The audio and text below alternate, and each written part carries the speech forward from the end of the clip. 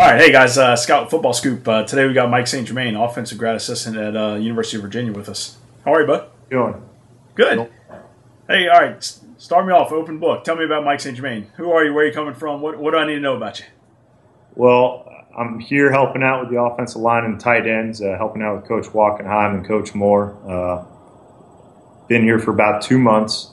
Started about a couple weeks before spring practice. Before that, I was at Lafayette for about a week and a half, and before that I was at Franklin and Marshall for 3 years. I coached the defensive line at Franklin and Marshall. We each had our own recruiting area. I was promoted to full-time my 3rd year there, and it was a great experience. It was something that you got to experience on the coaching side of it, in terms of having your own position group, running everything, scheming teams up week to week. And then once the season was over, you switch over to recruiting mode, and for about 2.5 months, you're recruiting, and we're on the road for about 15 to 20 days, more or less, and it was a great experience. Coach Troxel was the head coach there, and he was a guy who was the running backs coach at Lafayette, where I played college football, and it was just an easy connection, I guess, so to speak, there. And Craig Sutyak, our defense coordinator, Kevin Bauman, who's our offensive line coach, one of the other full-time guys, they kind of just helped me get acclimated to the whole atmosphere, having played a little bit of Arena 2 football and coaching high school football for 2 years after I graduated from college. So I was there for 3 years. It was great. Got to experience everything that goes on with a football program, from cutting up the video and running around setting up the cameras to all the way to the coaching part of it. So you really got an idea of what goes into it the day-to-day. And it's funny how much as a player you take for granted. You kind of walk off the field, and the next thing you know, the tape pops up there on the screen. You don't really think anything of it, but a lot more resources. A lot of resources at a D1 ACC program, huh?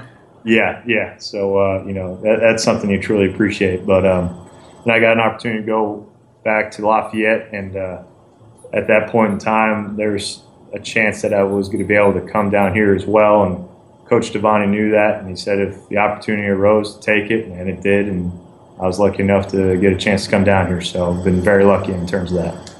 I've spoken with a lot of guys over the past month or so, and we talked about differences in coaching in the Pac-12 or kind of a mid-major program or Division II versus a grad assistant type job.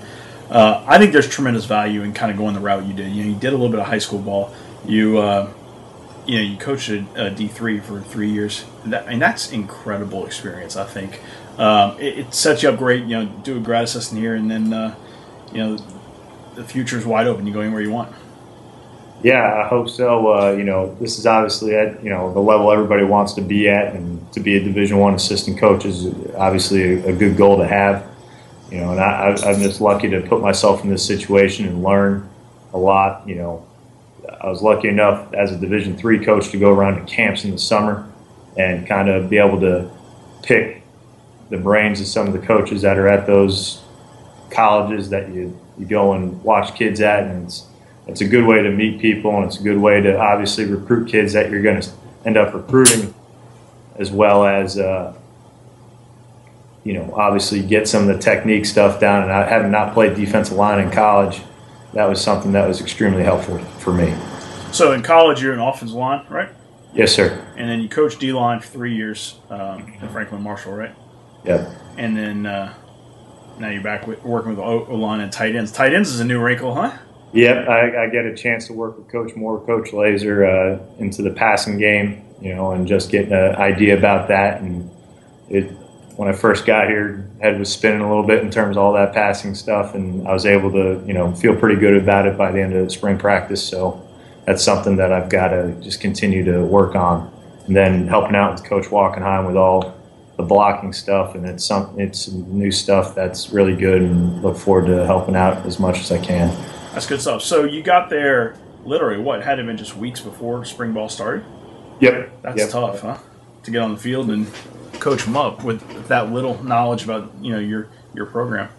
Yeah, I mean, it was some of the techniques. I mean, like you said, football's football, so the same techniques that were used at Lafayette or Franklin and Marshall are very similar to what's being used here. And you just want to make sure that the guys are doing the small things correct. And spring ball is obviously a time when you need guys to just kind of get better at core group of things that you want to be good, the fundamentals, the basics. So in that sense, it was a good transition.